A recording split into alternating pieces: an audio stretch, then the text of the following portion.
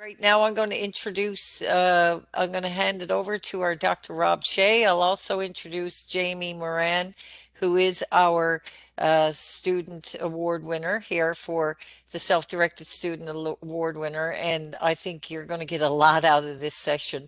And I'm sure Rob will indicate that to you when I pass it over to him. And I'll also welcome Dr. Donna Hardy-Cox, who's our Associate Vice President Academic for Students. So welcome, you folks, and we're so delighted to be here with you this afternoon. So I'll hand it off to you, Dr. Shea. Thank you, Dr. Myrick. Welcome, everyone.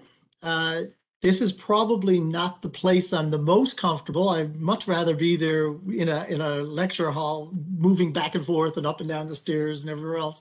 But I'm so happy that this year we could embrace the virtual format to present the award, and I think it's just going to be extremely exciting as the event unfolds.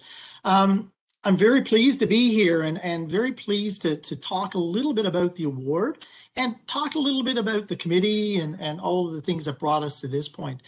We're joined today by many supporters of this award. It certainly takes a community to bring us to this point. Faculty, staff, and students. I'm delighted that you all could be here, and being a part of the Teaching and Learning Conference, I think, is the apt place for this award to be presented. The creation of this student award is itself an example of self-directed learning. And when we look back on the history of this, and it was created actually by a Memorial University undergraduate student. And in 2014, Cassie Humber, who was a linguistics student at the time, set out to create a student award to recognize the tremendous effort involved in designing and implementing a self-directed learning project. And what a fitting tribute to do this during a teaching and learning conference. Cassie was a student in a course taught by Sebastian Dupre.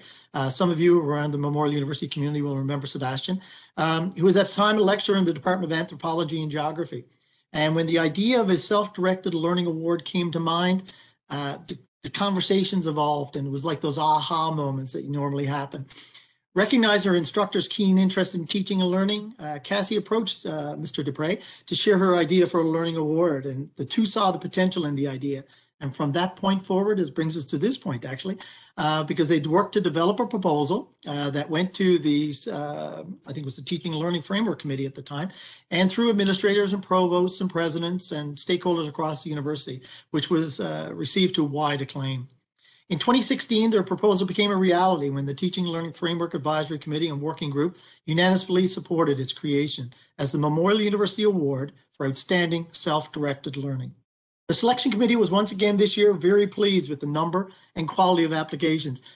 And if anybody thinks about that this is just a couple of hours getting together as a committee and picking an award winner, I have to tell you, having been a part of this since its inception, it is absolutely incredible. Weekends are given up, nights are given up in adjudicating the amazing applications from all of the people who put in their applications for this award. Applications this year were received from undergraduate students across disciplines and across campuses of Memorial. The applications for this award are future leaders, creators, and explorers. Among the list of impressive applicants this year, there was lots of impressive applicants, so we're just going to cherry pick a few, was a chemistry student who, when pandemic measures were implemented, lost access to lab facilities to complete their summer undergraduate research award project, and instead set up a home lab and used readily available materials such as felt tip pens, nail polish, and ethanol. A student of the Visual Arts program, whose final year independent project focused on racial diversity and representation in art, and who developed their artistic skill and expression by creating portraits of the diverse athletes who competed in the 2016 Olympics. 306 portraits, one for each Olympic event.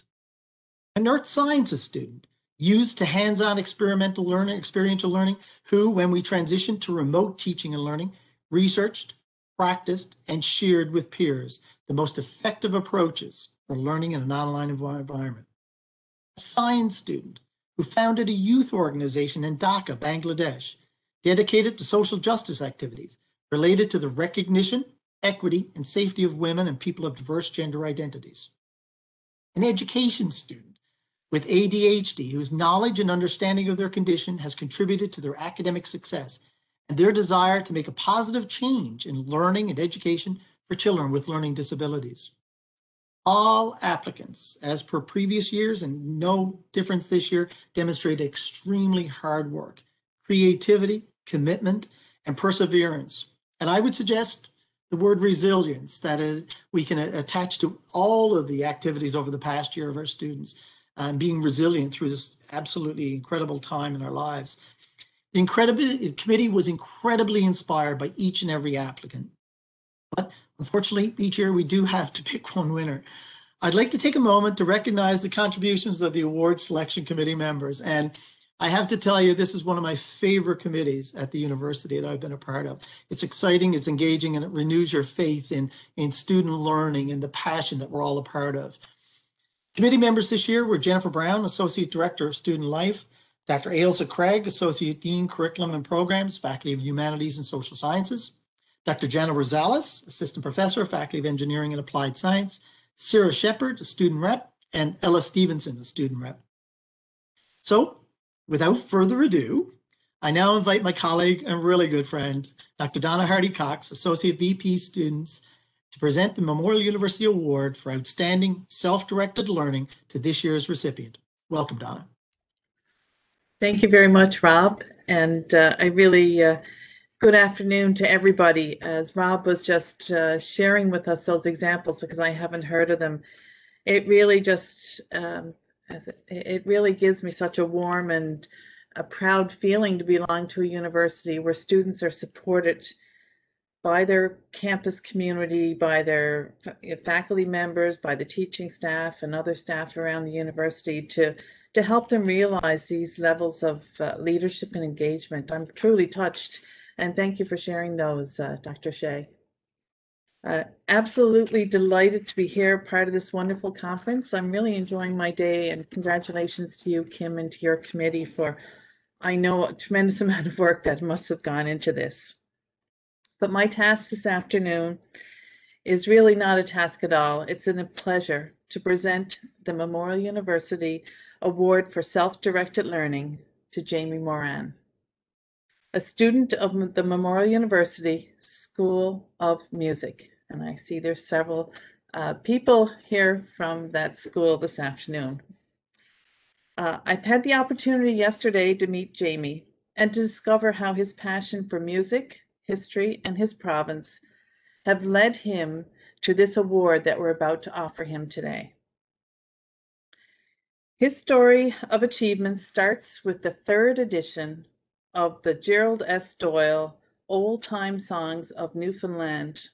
And I remember seeing this on the old organ in my grandmother's home. So it brought back some very fond memories to me.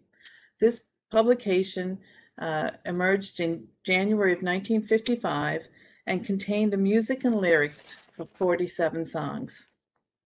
Now, while the songs like The Squid Jiggin' Ground and Let Me Fish Off Cape St. Mary's are well known and loved songs of this province, this valuable collection also includes many lesser known and performed pieces. It is Jamie Moran's goal to revive all of the songs in this songbook. He's giving overlooked songs a chance to shine and staying true to the melody and lyrics of each song as it is written in the songbook.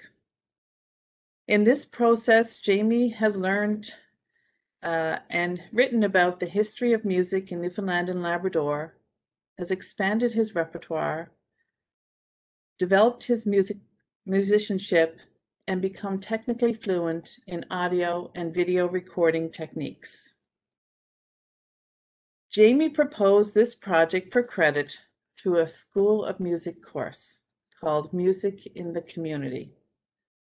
But this project also had its roots in a summer job he held as a cultural ambassador for the Soundbone Traditional Arts Foundation and a collaboration with the Pooch Cove Heritage Society. Given the pandemic restrictions, Jamie was unable to travel and perform live as a cultural ambassador. So using basic computer equipment to record video and sound together in one take, Jamie recorded and uploaded performances of several well-known songs from that good old Gerald S. Doyle songbook.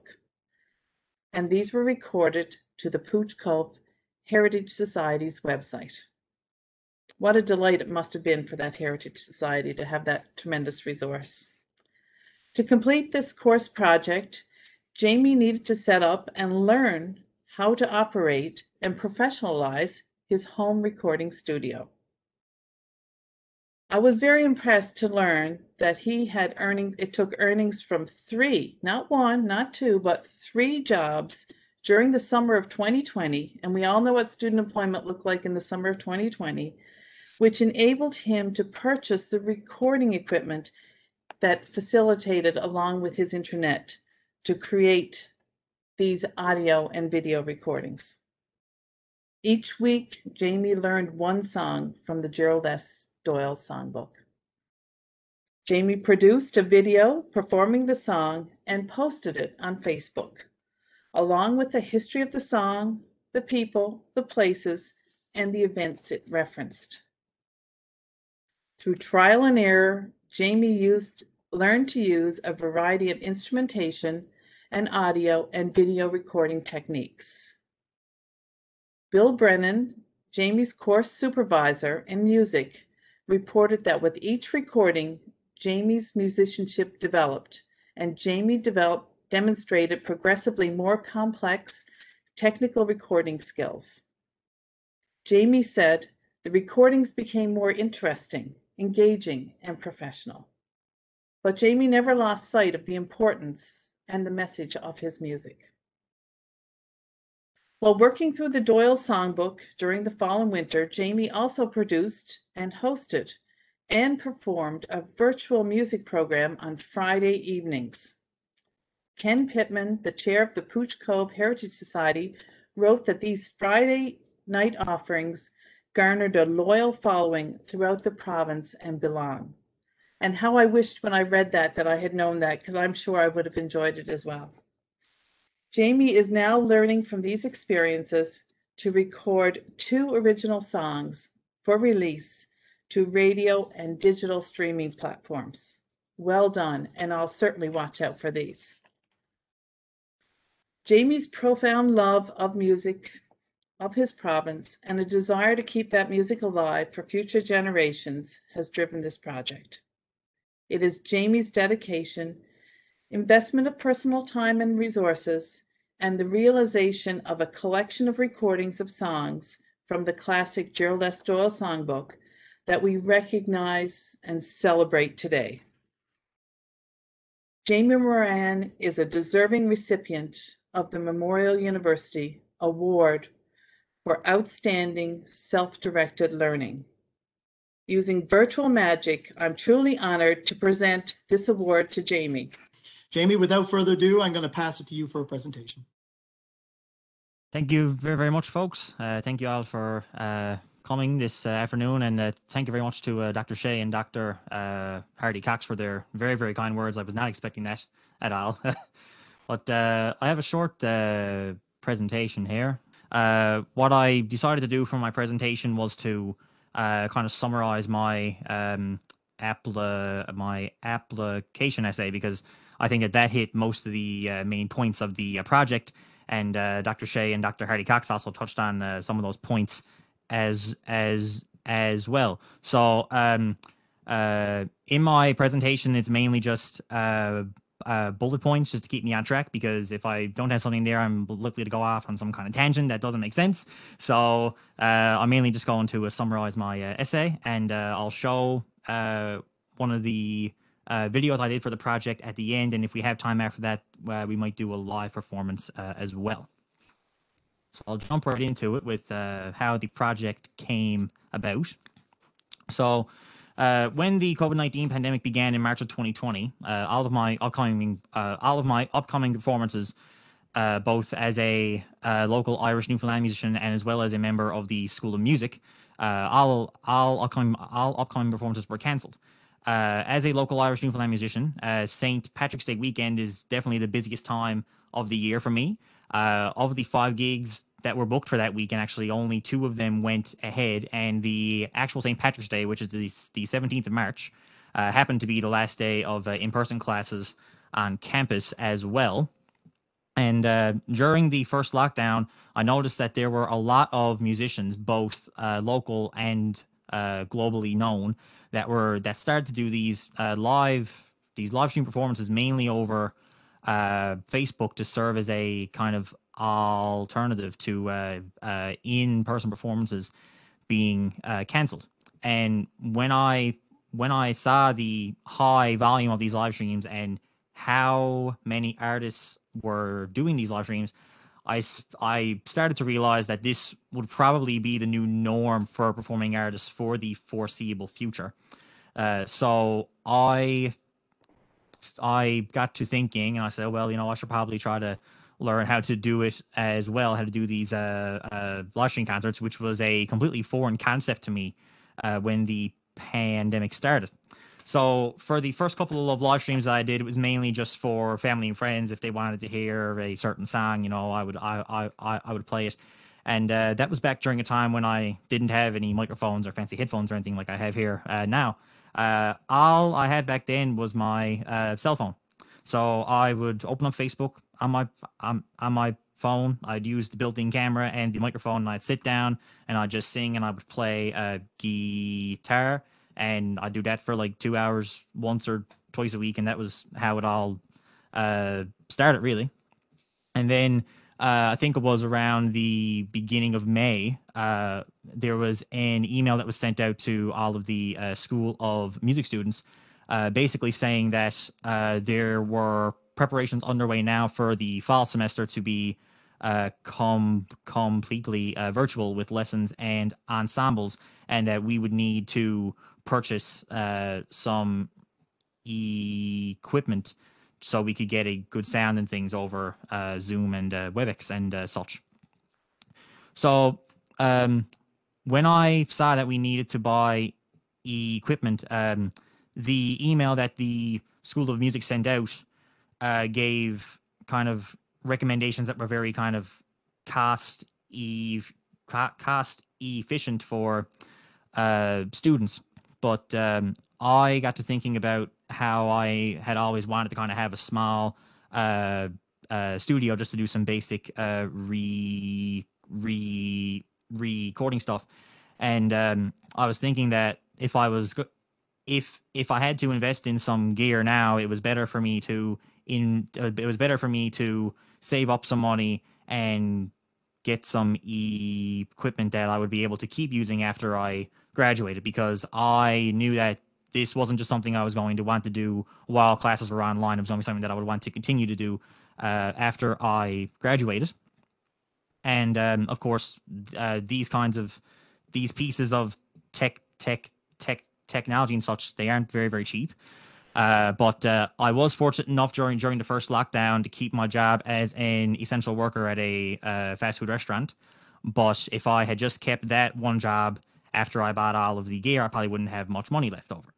And of course, I was thinking about, saving for the future and everything as well, because I was going to be graduating soon, and I figured I probably had to generate some more income somehow.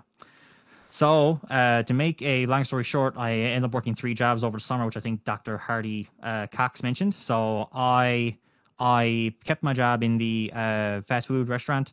I worked as a cultural ambassador for the Soundbone Traditional Arts Foundation, mainly doing in-person distance performances and virtual performances for seniors' homes. And for the month of August, I did percussion, a accompaniment for a modern dance class at the Dance Studio East in St. John's. And by the end of the summer, I'd saved up enough money to purchase the basics that I needed. And that was my first kind of dive into using recording gear. And as I started to kind of mess around with all the knobs and the buttons and the like, and trying to just figure out how it was going, I realized that one of the main points of the cultural ambassador program at Soundbone was community involvement. Since we would normally travel for the job, which I did in 2019, I traveled up and down the Kitty Wake Coast, played in 7 or 8 different towns in 2019. But of course, this past summer we couldn't do that as I had to stay home in Pooch Cove. So there was a bigger emphasis on getting involved in your kind of home town. And of course, I had worked with the Pooch Cove Heritage Society on multiple occasions before. I'd like to give a special shout out to Ken Pittman as well, who was the chair of the Heritage Society. He's here in this meeting today. Hi, Ken. So I reached out to Ken. This was probably the middle or the end of July, and I basically said to him that like, is there anything you guys are working on now, or something that we can collaborate on? And we just started chatting. We started chatting over the phone. And we were just kind of brainstorming. And Ken was actually the one that came up with the idea. So I had to give him credit where credit is due. It was his idea to focus in on a Newfoundland songbook. And during that conversation, I remembered learning about some of the popular folk song collectors from the 20th century in a course that I did in the winter 2020 semester. And one of those collectors was Gerald S. Doyle. And it also just kind of happened that during the first lockdown, I happened to find a copy of one of his songbooks in my house during the lockdown. So I just kind of took all these as like signs from the universe to be like, this is what you should do. So I ultimately decided, okay, yeah, this is what I'm going to do, and I haven't really looked back since. So the project started the end of July, the beginning of August in the summer, working with Pooch Cove Heritage Society and Soundbone, and during July and August, before the fall 2020 semester started, I had recorded 3 songs from the songbook that either had just vocals or vocals and guitar. And then when the fall 2020 semester started, and I figured out that I could propose the Gerald S. Doyle Songbook project as a music in the community project, I realized that not only could I take the project to the next level in terms of the level of production on it, but I could also get credit for it. So the first way that I expanded the project was by introducing more instruments. So I introduced the bouzouki and the balron into the instrumentation, and the combos I used for the first 4 songs that I recorded in the fall 2020 semester for the music in the community credits were vocals and guitar, vocals and bouzouki, vocals only, and vocals and balron. And then it came time to do the 5th song, which I chose to be Lukey's Boat, and I went back to just guitar and vocals. But I didn't feel too good about it because it really felt to me like I was using the same formula over and over again, because that was the 8th song that I had recorded, and 4 of them up to that point, so half were just guitar and vocals. But I knew that, where I play multiple instruments, that, I could do more with this.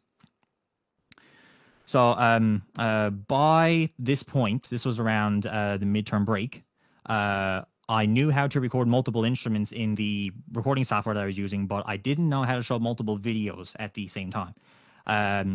Fortunately, I was learning the basics of video editing in another music course at the time, but I had to research on my own time how to show multiple videos simultaneously.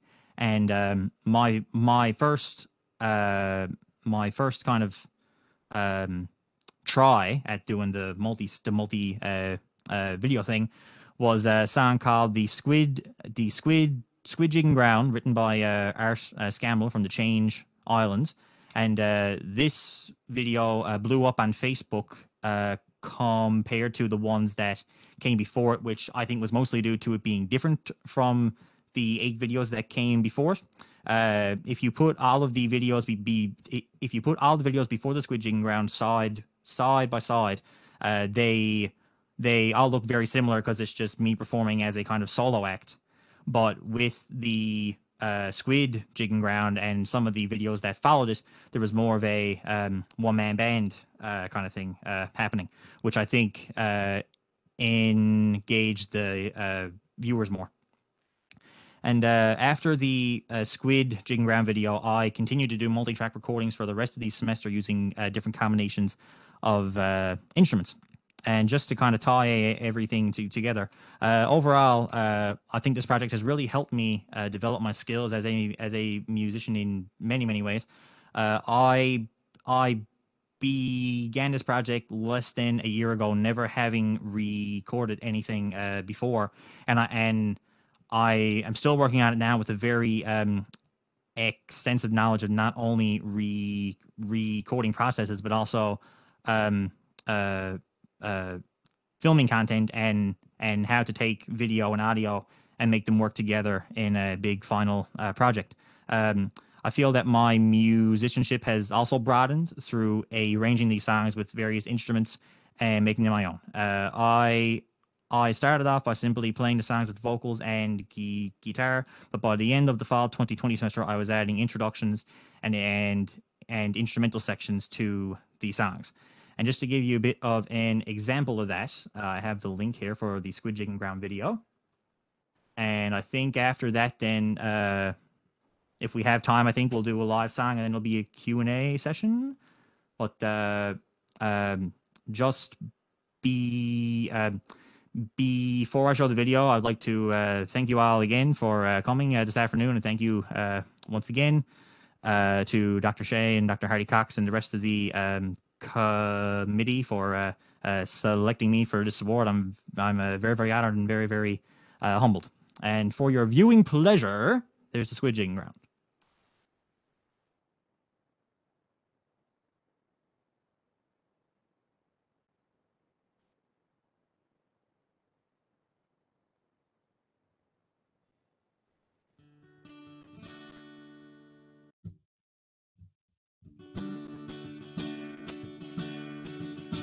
Oh, this is the place where the fishermen gather in oilskins and boots and cape and batten down. All sizes of figures with squid lines and jiggers, they congregate here on the squid jigging ground.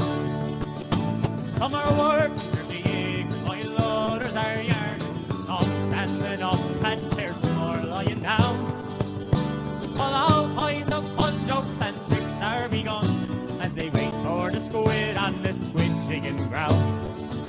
Sure, there's men of all ages, and there's boys in the bargain. Sure, there's old Billy Shea, and there's a young Raymond Brown. There's a red-headed Tory out there hitting the dory, while running down squires on the squid jigging ground. Well, there's men in the harbour and men from the tickle, sure, and all kinds of motorboats, green, grey and brown. Right yonder is Bobby, and with him is Nobby. Sure, he's a John hard tack on the squid jigging ground. Oh, God bless me, sou'west. Sure, there's Skipper John Chappie, the best and the squid jigging here I'll be bound. Hello, what's the row? Ah, he's jigging one now. 'Tis the very first squid on the squid jigging ground. Here we go now.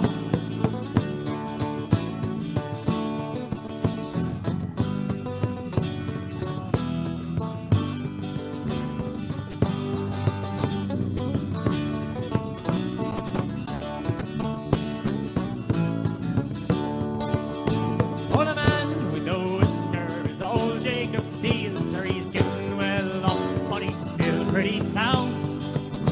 While Uncle Bob Hawkins wears 6 pairs of stockings whenever he's out on the squid jigging ground. Holy smoke, what a scuffle! All hands are excited. 'Tis a wonder to me that there's no potty drowned.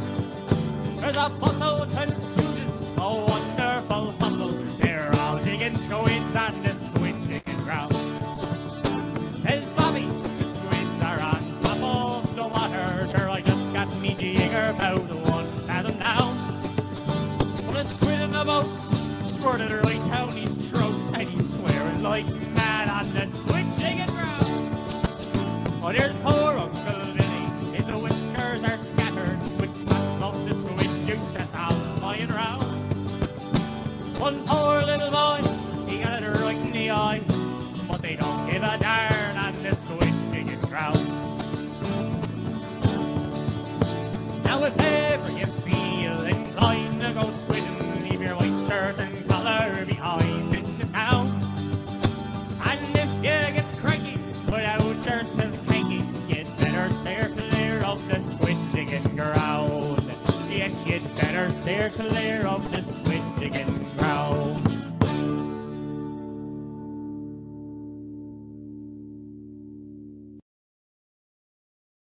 I think if we all wanted to unmute ourselves and clap, I don't think that would be inappropriate.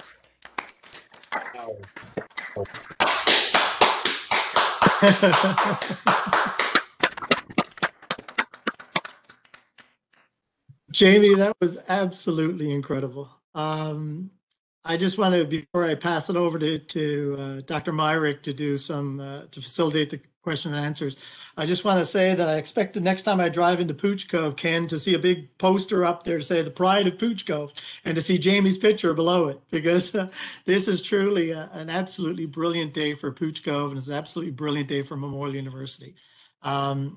Again, before I pass it over to Dr. Myrick, I just want to say that I can't think of a better time in the middle of a worldwide pandemic to bridge music, which touches the soul and provides hope, and education, which touches the soul and provides hope. And I can't think of a better analogy to see this amazing young man perform here today and blend what we've all done in education and blend that whole piece of hope in the middle of a worldwide pandemic. So, Jamie, I think you've been not just inspirational, but you've given us back more than we could ever give you in the awarding of this award. So thanks. And without further ado, now I'm going to pass it back to Kim. Thank you, Dr. Shea. Thank you, Dr. Donna Hardy-Cox, and Jamie. Amazing. That was fantastic. I really do wish my father was here to see that.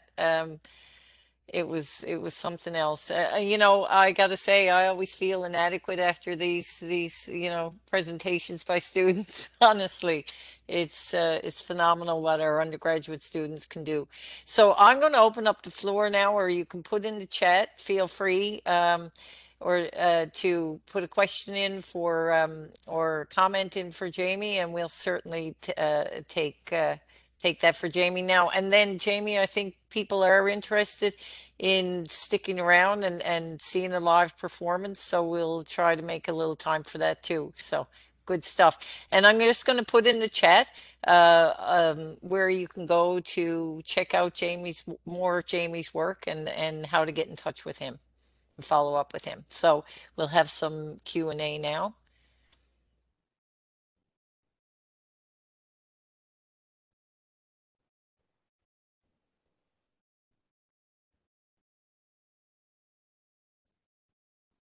I think there's a question there in the chat actually from Bill. From Bill. Okay, we'll take Bill Bill's chat. Yep. There you go. You can take it away there, Jamie, if you like. Yeah, sure. What is it about the bouzouki, a Greek instrument, that you find intriguing or interesting that you choose to use it in your arrangements? I know it isn't an uncommon instrument to find in Irish traditional and contemporary folk music. Thank you, Bill, for the question, and thank you as well for being my supervisor for this project and everything. I think for the bouzouki, it's a relatively new instrument to Newfoundland folk music. It comes from Greece, and it became part of Irish music in the late 60s and the early 70s with the likes of in bands like Sweeney's Men and Planksty mainly. And I think the first groups to use it in Newfoundland, I thought the first group for a long time was the Irish Descendants, which would be in the early 90s, but I think Figgy Duff might use it on one of their albums, so that might put it back a little bit farther into the 80s. But I think the sound of it to me has always just really kind of drew me in. It's a very unique sounding instrument, and the way that it's tuned, it's just a really interesting instrument. And I think the fact that it's still relatively new to Newfoundland music, as well as kind of another reason to use it, because it's a it I think it can be seen as another color on the kind of color palette of sounds that we can use in our AAU arrangements of these Newfoundland folk songs.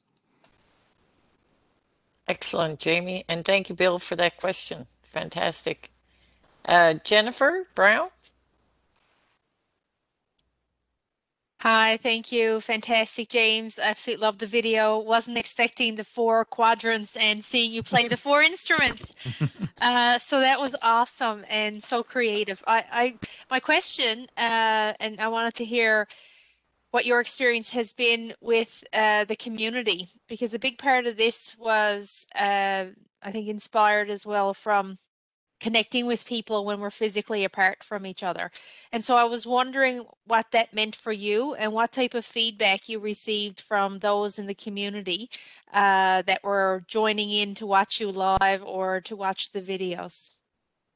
Sure, yeah. So, I think that kind of, I think one of my main goals with it when I kind of first started off with the project, and even going back to the beginning of the pandemic when I just started doing the live streams, I think one of the main kind of goals that I had in mind was always to just bring people together, because back in March of 2020 and April and May, when the pandemic first started, we knew nowhere near as much as we do now.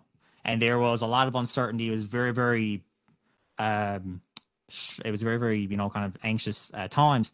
And I think that kind of helped me realize that music has gotten me through some anxious times in my life as well. And I wanted to make sure that, I was doing what I could for, my friends and family and the people of Puchko, because we were all in a lockdown at that time, and we couldn't really see each other. We didn't really know what was happening, and I felt like I felt like it was kind of my duty in a way to bring the Puchkov Heritage Society into it, because the people of Puchkov have done nothing but support me. They've came out to gigs and dances, and they've been sharing the videos and everything on Facebook and commenting and liking, and they're sharing the videos with their family on the mainland, and really kind of help me. They're helping me to get my music out there. So I think that the sense of community is really one of the things that's at the core of this whole project, and I think it's been something that's been at the core of any kind of musical endeavor that I've decided to go down since the pandemic started. Thank you. That's great. Thank you, Jennifer. That's fantastic. And Jamie too.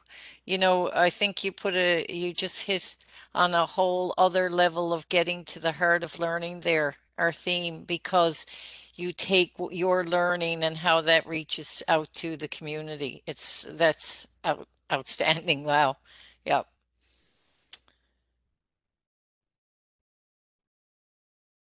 Yeah, as Dr. Shea, Jennifer Moran is the proud Moran in the crowd here, as Dr. Shea put it, the pride of Pooch Cove. Yep, I bet. Probably second generation Pride of Pooch Cove, only to Patrick Moran, who is of course a well-known fiddle player and everything as well. Second only to Patty. Are you related to Patty? My mother's side is weird, but Now here we go. We'll get Yeah, into we're getting down to the heart of it now. That's it now. who's related to who in Newfoundland. Yes. Exactly. So how about if we have a live performance? Unless anybody else has a real burning desire for a question of Jamie. Give us a whirl, Jamie. Yes. I was thinking about what song to do, because of course we only have time for one and there's thousands of songs. millions of millions of songs really, and I opted in the end not to do a song from the Doyle book, but to do one that I think kind of represents kind of the support for my music that I've gotten from the university kind of full circle. It was about 3 or 4 days before the pandemic started last March, and I had received word that I had received the Dermot O'Reilly Legacy Award, which was set up in memory of Dermot O'Reilly, who of course was a member of Ryan's, who was a member of Ryan's Fancy, and Dermot passed away in I think 2005 or 2006, and Dermot and Ryan's Fancy were one of my biggest musical influences growing up, and they still are now. I've had the great pleasure to meet and work with Fergus O'Byrne, who was another member of Ryan's Fancy, on multiple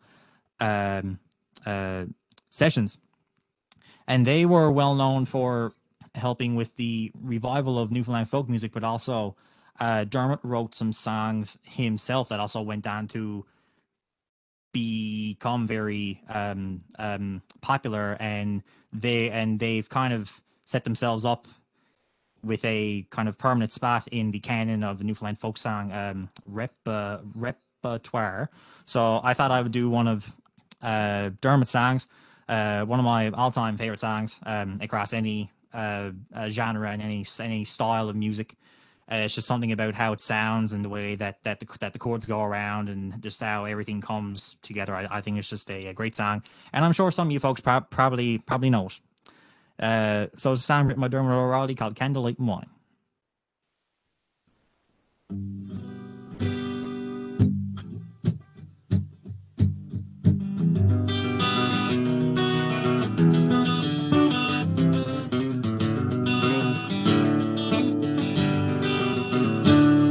Well, I meant to call you just before I left to go away, but I guess you know that's what I'd say by now. Then again, I'm never sure when it's the proper time of day, since we never get together anyhow. But it was really nice to watch the candles through a glass of wine, dreaming dreams together when the quiet nights were yours and mine. Just a pair of fools wrapped up in soft lights dancing from the fire, till the morning lights go to whisper in the sky. I keep thinking that you saw me in the park the other day. When I have the time, I go to where we met. When I'm on the road, I see you in the crowd, or by the way, it's going to take some time before I can forget. But it was really nice to watch the candles through a glass of wine, dreaming dreams together when the quiet nights were yours and mine. A pair of fools are wrapped up in soft lights dancing from the fire, till the morning lights go to whisper in the sky.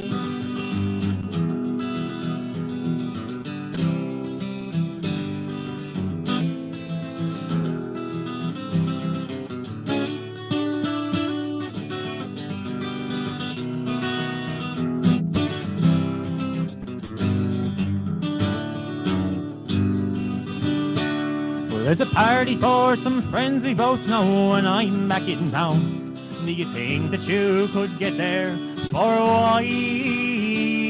We were never meant to happen, so that doesn't mean to say we can't share a glass and look back with a smile. But it was really nice to watch the candles through a glass of wine, dreaming dreams together when the quiet nights were yours and mine.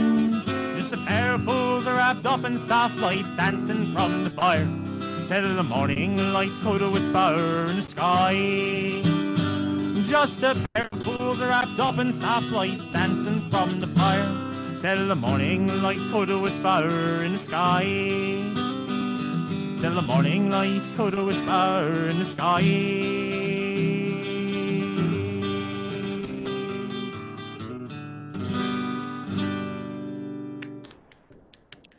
Woohoo! Thank you. Fantastic, Jamie. That was a real treat at the end of our first day of our conference. Let me tell you, thank you so much for that. No problem. Thank you very Awesome. much. Yes, Appreciate it.